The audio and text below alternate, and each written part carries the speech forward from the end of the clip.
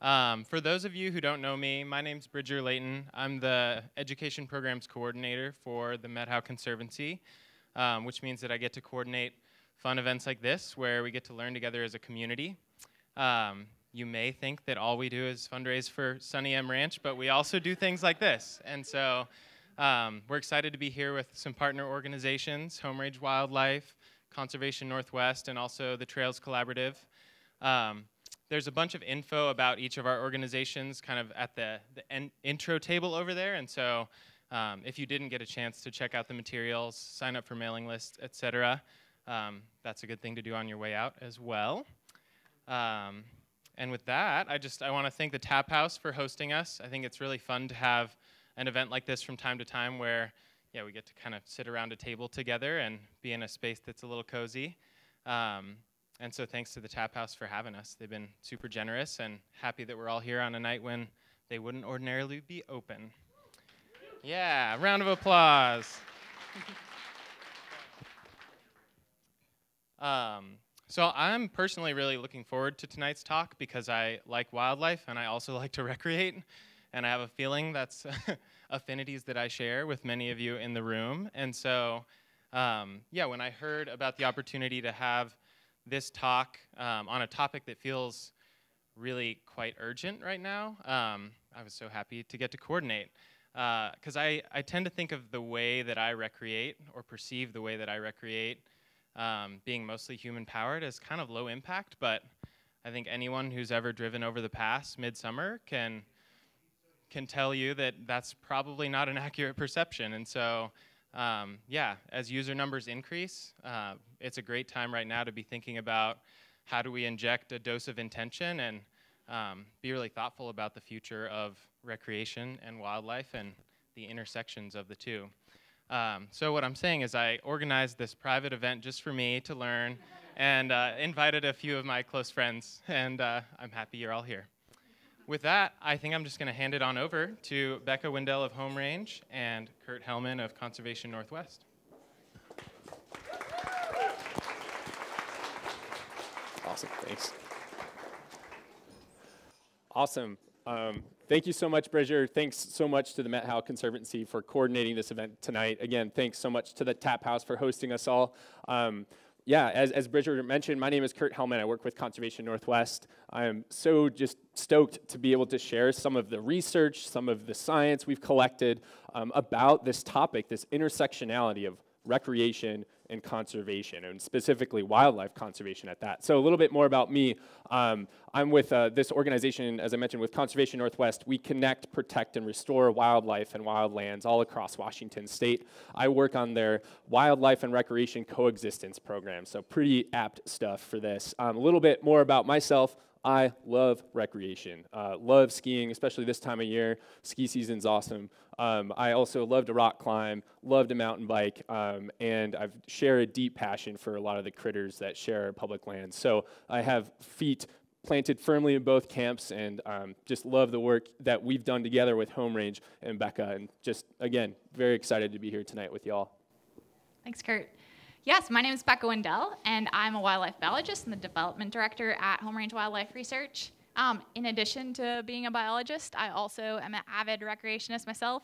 For any of you that know me, I absolutely adore trail running and then bike and ski and all those things too. So this is also an area that's really near and dear to my heart. So I'm extra grateful that y'all came out tonight and took a bit of time to learn with us. So before we dive into things, just want to give you a little overview of the evening and what we're going to be talking about. So first and foremost, we're going to provide just some broad background on wildlife recreation dynamics. Second, we're going to start to dive into the details of our report, going into broad implications, and then also some species-specific implications for Met Howe species of interest. Then we're going to highlight a case study in a nearby area for some inspiration, and then offer some considerations for recreating with wildlife. Fourth, we're really excited to have Alan Jersick here for the Met Howe Trails Collaborative, who's going to talk a little bit about how local recreation stakeholders are implementing responsible recreation initiatives. And then fifth, we're going to have plenty of time for questions at the end. So excited to hear what all you guys want to know in addition. All right, so first and foremost, just want to say right off the bat that outdoor recreation is awesome. Has really strong ties to our overall health, happiness, and well-being. And then in addition, it's a really critical part of our local economy, especially here in the Met How. So for example, there was a 2015 economic impact study that Resource Dimensions put out. And this study indicated that recreation brings in $6.7 million to our local economy annually, and that number has almost certainly increased in recent years. Furthermore, businesses cite nature enthusiasts and recreationists as their highest revenue generating group, so really important to our economy.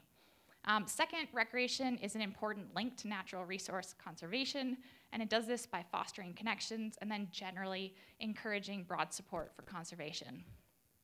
So essentially, it just helps connect the dots between conservation concerns and then what people are seeing and experiencing out on the landscape. So alongside all of the amazing benefits of recreation, there are also growing challenges though, especially as recreation's footprint is expanding. So this includes growing populations. Washington has the second largest population here in the West, and then Seattle, our largest metropolis, is consistently one of the biggest and fastest growing cities in the country. In addition, again, awesome, but recreation interest is increasing, and that means that visitor numbers on public lands are increasing in tandem. And then we'd be remiss not to mention how all of this is affected too by COVID-19, as this has really influenced wildlife recreation dynamics. So for example, you can see in this graph the number of visitors to US Forest Service lands, and you can see this slow, steady increase over the past couple decades. And then COVID hit, and we had this massive spike of about 20 million visits in a much narrower time frame. And so then these trends are mirrored here in local data. So this was gathered in the most recent State of the Met How report that the Met How Conservancy put out with the number of skier days on Nordic trails. And we see that similar trend where in the winter 2020-21, we had a bigger spike in user days.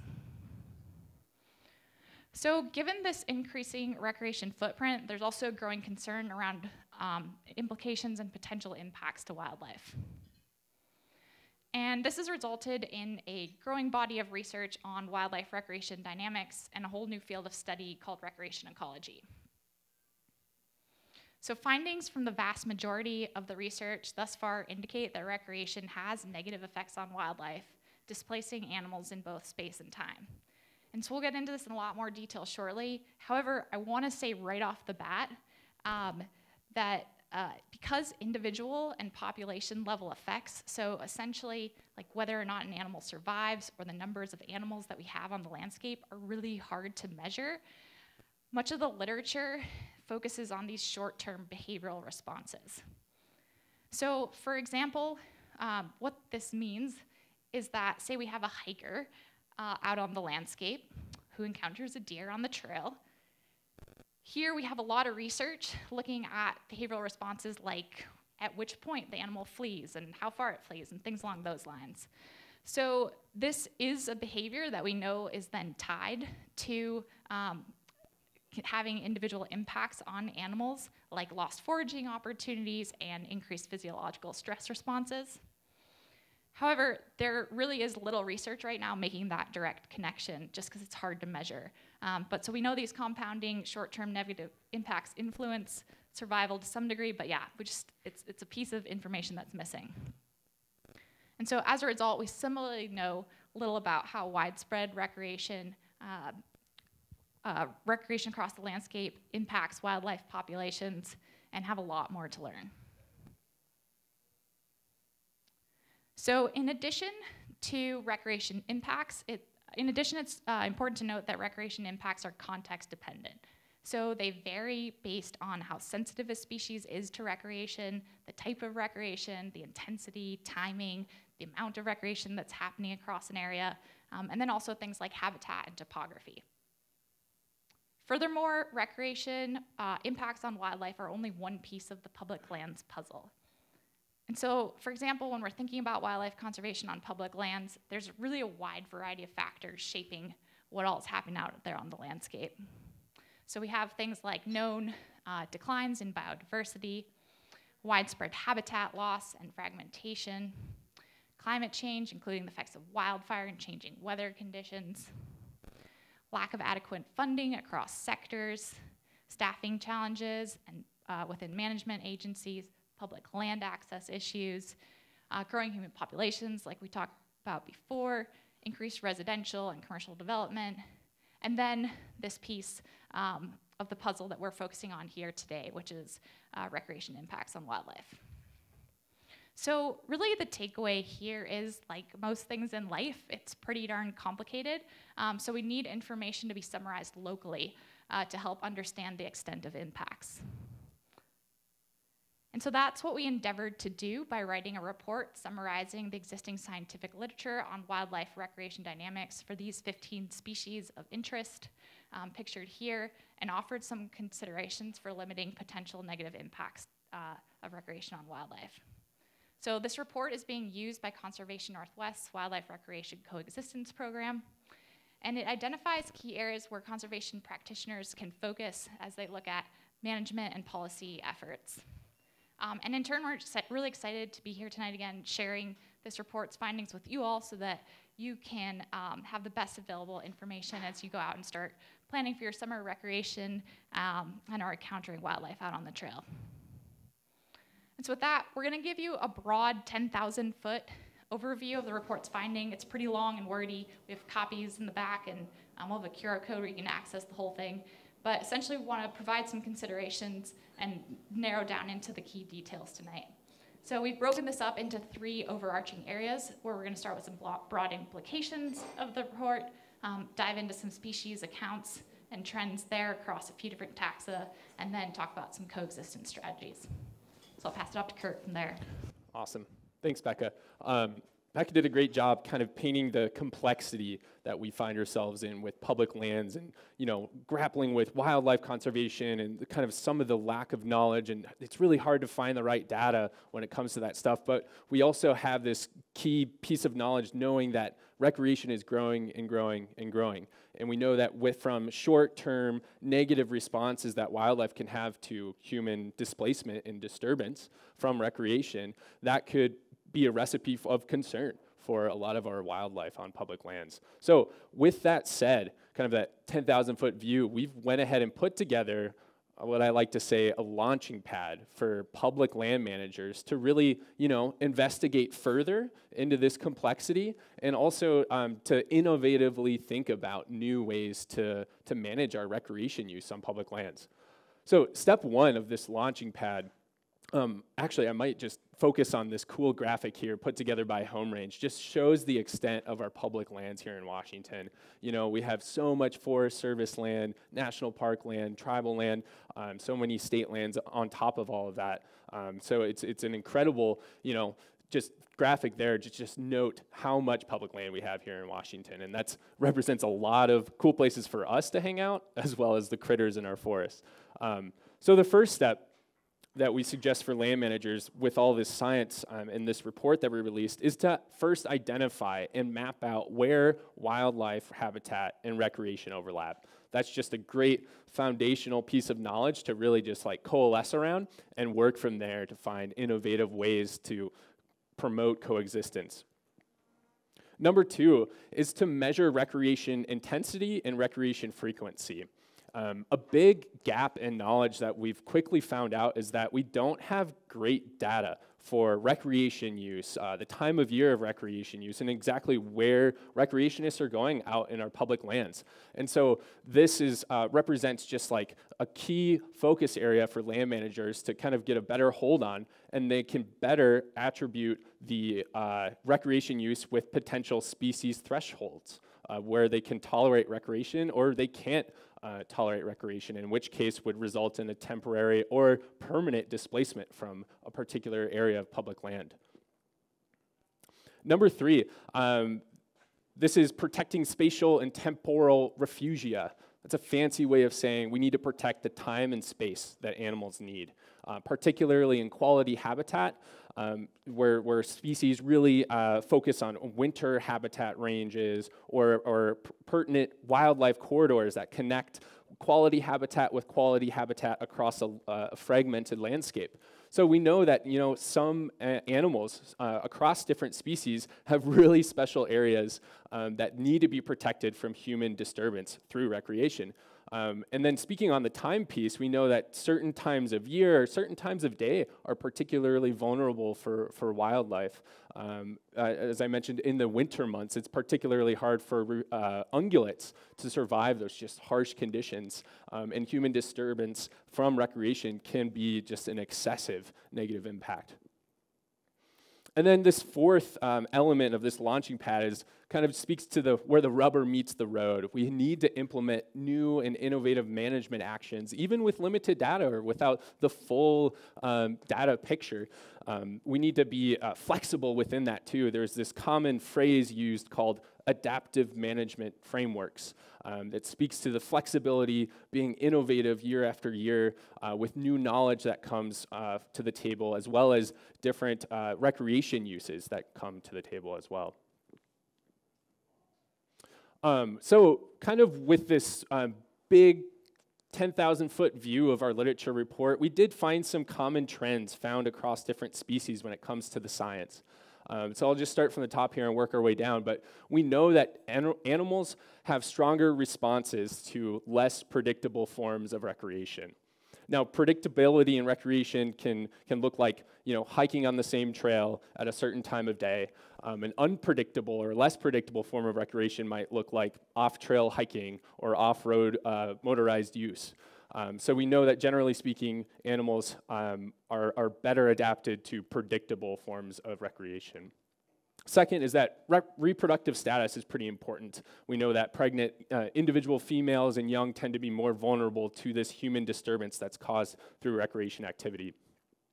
Seasonality is also very, very important, particularly during the winter times of the year where animals just need all the calories that they can get, and if we're disturbing or displacing animals more than we need to, that's could spell a problem. We know that habitat generalists are less vulnerable than habitat specialists.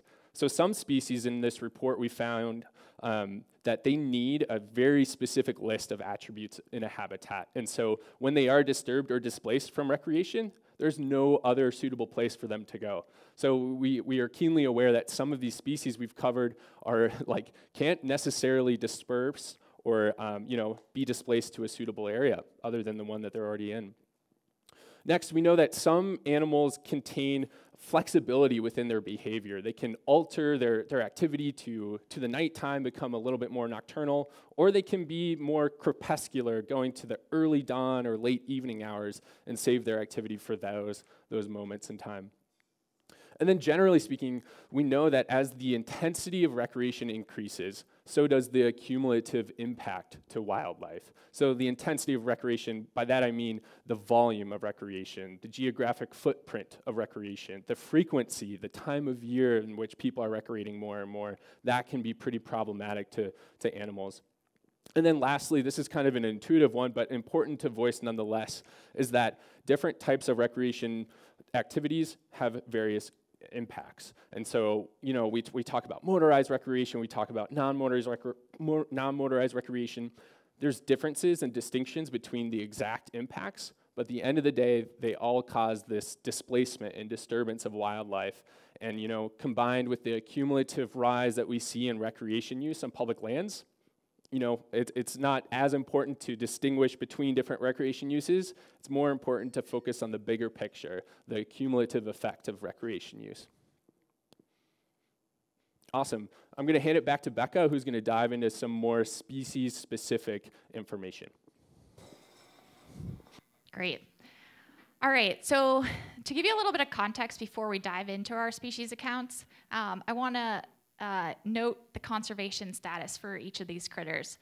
And this is just, we have here listed conservation status at the global, US, and then Washington level, with green being the least concern, moderate yellow, purple high, and red extreme. And so this is just good info to come back to when considering implications, where impacts to species of high and extreme concern, such as mountain caribou and wolverines here in Washington, may be greater than those of least concern. With that in mind, I'm going to go over some themes in terms of recreation impacts for these 3 different groups of animals that we highlighted in our report that are found here in the Met How. And so just in the interest of time, I'm not going to drill into any one individual species, but I really encourage you to check out our report, and we have nice summarized key points for each individual animal if that's something that you're interested in. And then obviously happy to answer questions at the end. So starting with our ungulates, so these are our 2-toed hoofed animals. We have here mule deer, bighorn sheep, and mountain goats that we covered in the report. The first theme we've pulled out was that ungulates can be, while they can be habitat specialists, they use a large range of habitats with strong seasonal preferences. So for example, mule deer will float this green wave of forage up into the mountains in the summer before coming back down into the valley bottoms in the winter. Bighorn sheep and mountain goats, on the other hand, will inhabit these rocky outcrop areas to escape predators, and those are really specialized, important habitats to them. And then finally, while different species have these different preferences, ungulates can, in some cases, like mule deer, and I'm sure you've all seen this a little bit around town, habituate to human presence. So something to note there. Second theme was that wintering areas are really critical to most ungulate species. So because ungulates eat plants and their hoof feet sink further and deeper into the snow than their predator counterparts, this means that secure habitats with some food availability provide the best chance for these animals to be surviving the winter months. And third, like we saw in the broad trends, reproductive seasons are particularly vulnerable times of year for all ungulates. So one thing to note here that's pretty cool about ungulates, however, is that they do exhibit this synchronized birthing. So they'll have all of their young during a really narrow window to try to swamp predators. So this means that the vulnerable period for them is quite condensed. So going back to our key management focus areas, protecting important habitats, especially during critical times of year for ungulates, like these winter months or reproductive seasons, is probably the most important thing we can be doing right now for these populations. Moving on to our carnivores, which here in the Met How we have wolves, wolverines, cougars, lynx, and then our bears. Again, starting with reproductive seasons, this is a really strong theme throughout all of our critters. These are especially important to carnivores, and particularly during denning periods and then when they're rearing young. So these young rearing areas include rendezvous sites for wolves or nursery habitats for lynx and cougars. And just one thing as we're putting things into perspective across different species here, an important consideration is that while ungulates are basically born out of the womb ready to run, carnivores are born in a much less developed stage, so they take a lot more time to develop and require weeks and months of more intensive parental care. So this means this, period it's a lot longer period of vulnerability for carnivores. So in addition, because carnivores occur in lower densities and are more territorial than herbivores, they generally need more space to thrive and survive. So each of these critters has home ranges and wanders territories of tens to hundreds of square miles, which they need to both secure food and mates. One cool thing about this group, though, is that they will often exhibit some sort of behavioral flexibility, like Kurt was talking about, and shift how they use the landscape in response to recreation disturbance, so long as there are those spaces and times into which that they can move their activity. So, however, this ability to do so does vary species to species, depending on their sensitivity to recreation, with our wolverines and wolves being more sensitive to cougars and bears being a little bit less sensitive when we're looking at that spectrum. And so then, again, going back to those key management areas, the biggest thing that we can be actively doing right now to encourage carnivore recreation coexistence is to be protecting those times and places into which animals can move their activities, along with getting a better understanding of the thresholds at which they can tolerate recreation. And then finally, we have our avian group. So here we'd be talking about sage grouse, and then our golden and bald eagle in the Met How. And this is a much broader grouping, but generally birds are easily disturbed and need some sort of buffers or visual barriers like trees or shrubs around the important habitats for feeding, breeding, resting, and nesting. So yeah, again, like going back to all of those times, the young rearing times are really vulnerable for these bird species, including both breeding areas like leks for sage grouse and then nesting sites across all species. And finally, one thing that's particularly relevant for more specialized species, and this is a little bit more broadly speaking, but the sage grouse, who's a sagebrush habitat specialist, it's a good consideration here. They have dwindling habitat, and so there's also potentially indirect effects of recreation sometimes that can have big impacts on populations, like unintentional fire ignitions or the spread of invasive species. So just another thing to keep in mind. In terms of key management focus areas here, birds are a great example of where we could perhaps be right off the bat implementing some adaptive management, because they're a little bit easier to count in terms of those flight distances and things along those lines, to see about how, yeah, there might be a direct population impacts. And so finally, going back to the trends found in the literature that Kurt was describing earlier, you can see how the responses we saw in ungulates, carnivores, and avian species here in the mountain mirror what we know more broadly about wildlife responses to recreation. And so as we're all thinking about potential impacts to a given species, these are ultimately the key considerations based on what we know right now in the scientific literature. And again, we still have a lot to learn. So that'll pass it back over to Kurt. Awesome. Thanks, Becca.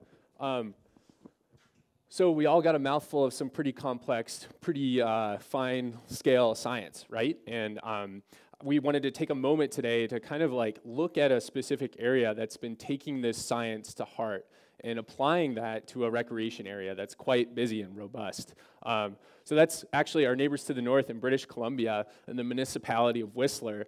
Back in 2016, launched this new trail network. It was specifically called the Alpine Trails Network, contained 40 kilometers of these pristine area trails, all in alpine habitats, contained awesome mountain biking trails, great backpacking and day hiking opportunities for people literally all over the world. We all know Whistler's pretty popular in terms of their recreation use.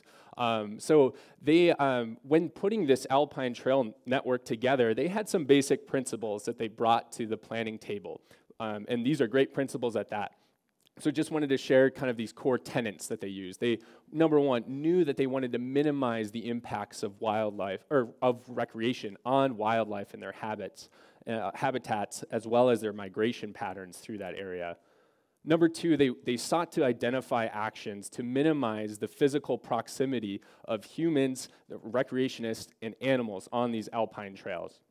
And three, they decided to really invest in an outreach and communication plan to make sure that responsible recreation was transpiring on this delicate trail network.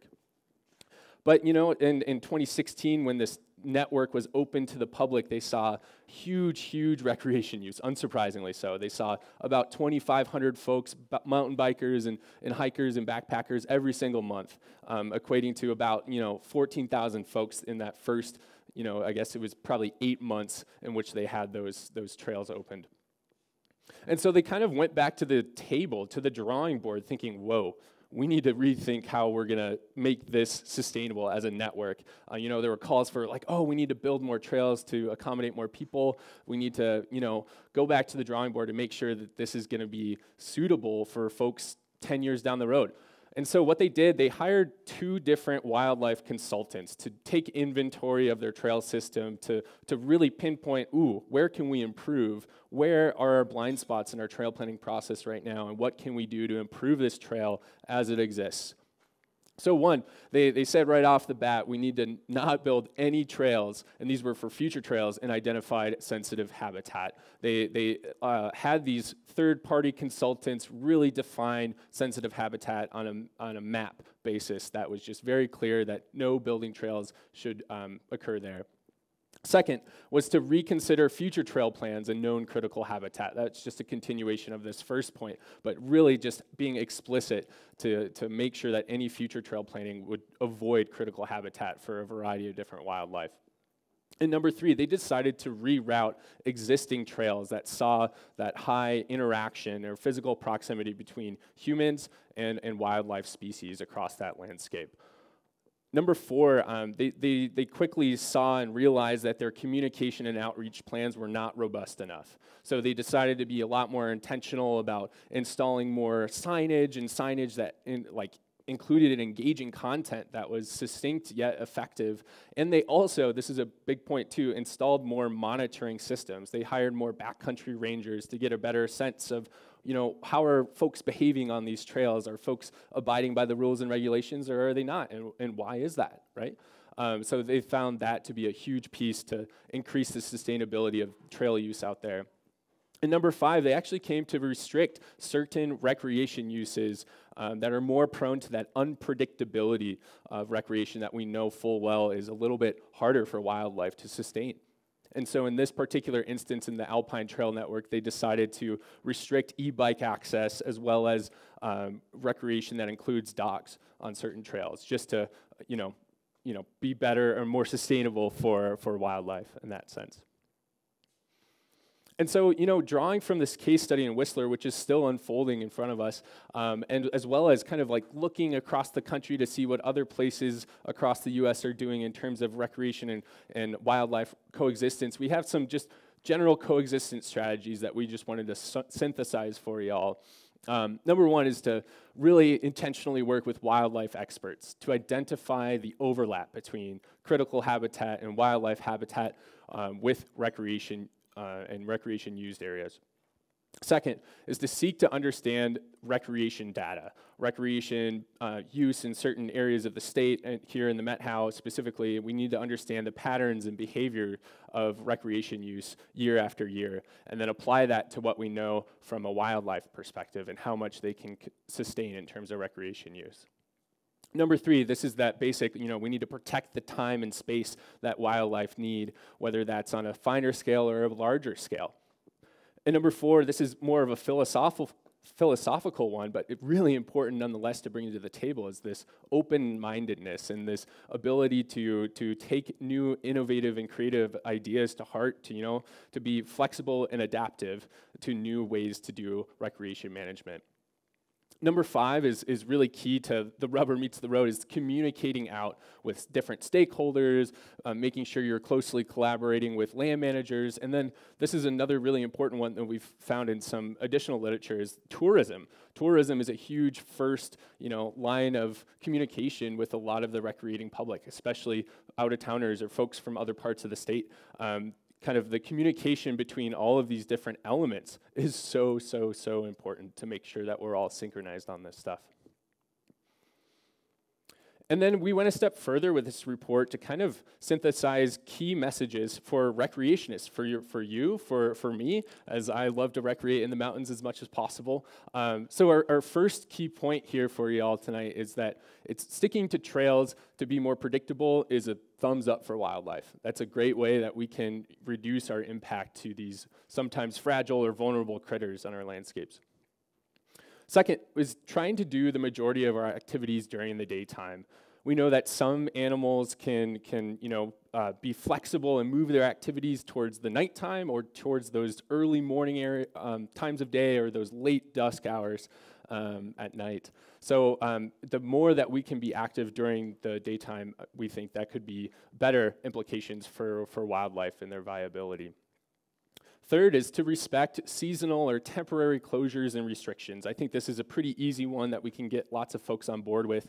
We know that some land managers put these restrictions or temporary closures in place to protect certain species that we know need winter range protected or certain times of year to make sure that they remain viable year after year. And then this last one here is we encourage folks to think about consolidating their recreation footprint.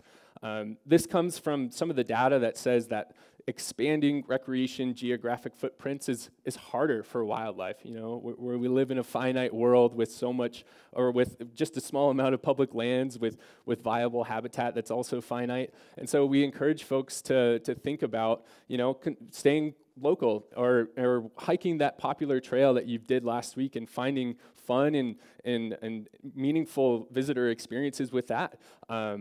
And so with that said, you know, that's something to grapple with our own recreation habits. I know that I do that with my own recreation practices every weekend, but we encourage folks to kind of take that to heart and to think about how, you know, recreation does influence our landscapes. And the onus is partially on us to make sure that we're recreating in the best way possible. So with that, you know, this leads us into kind of how we take this to the next level here in a community level. And we're just so happy to have Alan Jurczyk with us with the Met How Trails Collaborative. I think it's just like a great way to, you know, take all this information, all this science, all these broad implications, and put it into practice. The Met How is completely unique in the sense that y'all are pretty tight-knit, already have great stuff going for you in terms of wildlife conservation and sustainable recreation use, and Alan just represents a great community that's already in place to continue this great work. So with that said, I'll pass it on to Alan Jurczyk. Great, thanks for that introduction, Kurt, and thanks to both of you for sharing this wonderful research you've done with the community and extending the invite to me to talk about our organization a little bit. So there are a lot of recreation stakeholders in the Met How Valley. The Met How Valley Trails Collaborative aims to bring those stakeholders together to accomplish what they would not be able to do independently, ultimately enhancing relationships and building more sustainable trail resources in the valley. And a sustainable trail resource can just be a well-maintained trail or more well-educated trail users about how we can cohabitate with our ecological community. The purpose of the organization is to accomplish what these individual entities would not be able to do independently by bringing them together in a collaborative group. That looks like developing trail information, so like helping to share some of those seasonal closures with trail users, coordinating projects, maintenance projects are a big one, leveraging shared resources like tools, volunteer time, and funding for projects, and then focusing on projects that benefit the entire Met How Valley Trail community. I think this picture is from a project that I coordinated this past summer, replacing a trail bridge on the multi-use Lightning Creek Trail. It crosses Beaver Meadows, not that far from here. And yeah, replacing this trail bridge helped protect aquatic species habitat by preventing trail users from, you know, crossing the stream bank, having increased sediment go into the stream, and it allows sustainable access for all those people. So it was a great project that highlights the successes of the collaborative because we had folks from the Northwest Motorcycle Association, the Evergreen Mountain Bike Alliance, Backcountry Horsemen, Met How Trails, and the United States Forest Service, all helping to make this project happen in collaboration, coordinated through the Trails Collaborative. I'm the first staff member of this organization, and a lot of people have asked me if I founded the organization, and I think it's important to recognize the work that's been done that I could then move forward with. It was the need for better communication was recognized in 2016, and the collaborative group sort of formalized and established a charter that year. Some of its early successes were helping to get some legislation passed to bring more trail funding to the valley, and then beginning to facilitate annual volunteer trail maintenance events called Save a Trail. 2016 through 2019 had successful Save a Trails. Unfortunately, that increase in trail users that Becca alluded to due to the COVID-19 pandemic also reduced our ability to gather in large groups outdoors. So there was a little bit of a hiatus for volunteer trail maintenance events happening. And that also postponed some grant funding the organization was successful to get to ultimately hire my position. So a little bit of a lull for the organization that was ultimately a boon for me because I got a new job. And since I started in April of this past year, I've been trying to help to expand the network of partner organizations we have, continue to facilitate more of these maintenance projects with volunteers and AmeriCorps staff. And then so these are some of the highlights of that project, I think, or of the summer. I was able to work on 19 different trails with 399 volunteer hours, 14 separate events. This was one of the last events of that trail project. And I think it's great. In this picture, there's representatives from the Evergreen Mountain Bike Alliance, from the Northwest Motorcycle Association, off-duty land managers, Stuart, Tap House was there. So yeah, that was, again, great project. And these are some of the other fun successes we had. We've also been successful in securing funding to continue maintaining trail projects in the valley. This upcoming season, we're intending to increase our impact by facilitating more consistent volunteer projects. In addition, some of the projects we're excited about are working on some of those high volume trails in the Highway 20 corridor, performing deferred maintenance so that those high volume trails can help to maintain in a sustainable way the level of traffic that they see, helping to restore trails affected by the Cedar Creek fire, and then was successful in getting a grant to replace more trail bridges, to continue to coordinate trail bridge replacement with multiple stakeholders. And finally, in addition to volunteer events, one of the ways we're going to be able to accomplish these projects is with supervising some AmeriCorps trail crews. Some of those are tied to that Highway 20 deferred maintenance and that Cedar Creek work, and was excited to be included in an application that Twisp put in to bring an AmeriCorps crew to the valley that's going to work with myself at the Trails Collaborative, and then the Housing Trust and Classrooms in Bloom. So just another cool way that collaboration is happening through these groups. If you're interested in getting involved, one of the mainstays of the Trails Collaborative since its inception has been a bi-monthly public meeting. That's kind of where all the stakeholders get together and discuss issues facing us as trail users and trail advocates. It's typically well attended by land managers, advocates, and just generally interested parties. Our next meeting is on the 21st at the Winthrop Public Library from 9 to 11. So it should be a good time. The May 20th through the 21st, we're planning just kind of an early season larger party, hoping to have a good attendance and try and have it be one of those projects that benefits multiple trail users, as many user groups as we can possibly incorporate. So save the date for that one. And if for whatever reason you have plans and you don't want to come volunteer with us on that day, feel free to reach out and try and find a day that can work, because we're always happy to have people come out, make more connections with each other as trail users, and provide the opportunity for people to give back to the recreation resources that make this place such an awesome area to live and recreate and visit. So with that, I'll pass it back to Kurt. Yeah, thanks so much for that, Alan. I really appreciate that, and really exemplifies what an amazing trail network we have here in the Met Howe already. And we encourage folks to invest in the sustainability of those trails, and the collaborative really represents an awesome community to really, apply a lot of the stuff in our literature report, and talk with different stakeholders, talk with land managers, and then work with different aspects of tourism here in the Met Howe to really bolster sustainable recreation and balance wildlife with recreation moving forward. So folks, we're here for another few minutes to answer some questions publicly, but I want to encourage you to check out the literature report that we released last fall with Home Range Wildlife Research. Here's the QR code. We also have a couple of copies just to look at. Please don't take them home. Just in the corner over there by the American flag. We have some emails listed down below. Please reach out to us after tonight if we can answer a question. But yeah, thanks so much for coming, and we can take a few questions here.